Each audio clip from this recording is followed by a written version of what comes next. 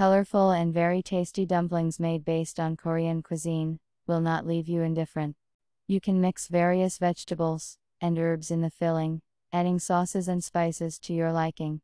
Prepare the specified ingredients. Minced meat, cabbage and mushrooms can be used in any variety. Pour premium wheat flour into a deep container, and pour in water.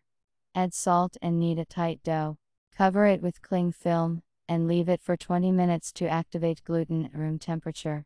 Finally chop the cabbage, sprinkle with salt, mix with pressure, and leave for 5 minutes. Then squeeze the slicing from the selected juice. Rinse the mushrooms in water, cut into small cubes. Pour vegetable oil into a frying pan, warm it up, and pour into a container of sliced cabbage and champignon. Fry for about 5 minutes. Add minced meat and finely chopped green onions, pre-washed. Fry for about 3-4 minutes, stirring. Pour in soy sauce. Add ground black pepper, sesame seeds.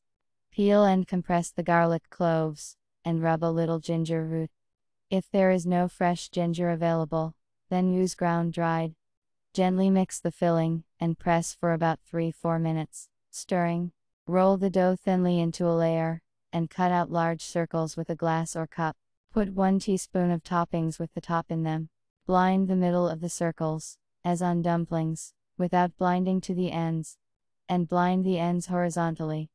Then make horizontal pinches along the length. The Korean dumplings are ready. Put them on a plate sprinkled with flour. To prepare the dumplings, put them in a steamer. If it is not there, then use a slow cooker, placing the blanks in a steaming tray. Steam the dumplings for about 25 minutes. Serve them to the table hot with sour cream or other sauces, sprinkled with chopped green onions.